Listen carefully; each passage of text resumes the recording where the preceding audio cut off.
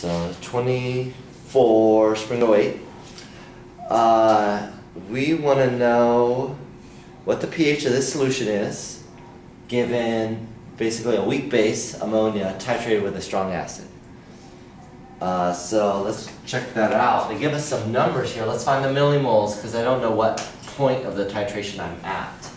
So I should go 75 milliliters times 0.040 molar. This will end up getting us millimoles. And I'm going to do the same, and this is for the ammonia. I'm going to do the same for the acid.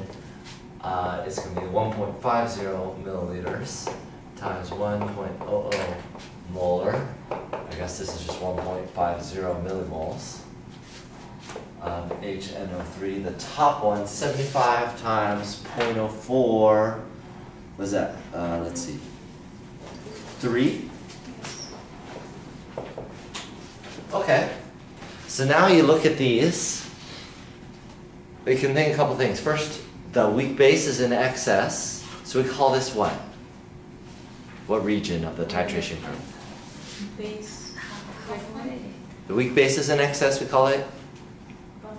Buffer region.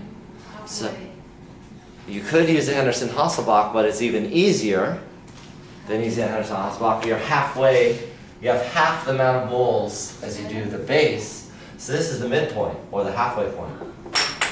So pH equals pKa. So that's, we're given this here. You can find the pKb, taking the negative log of that number. That's going to be 4.74.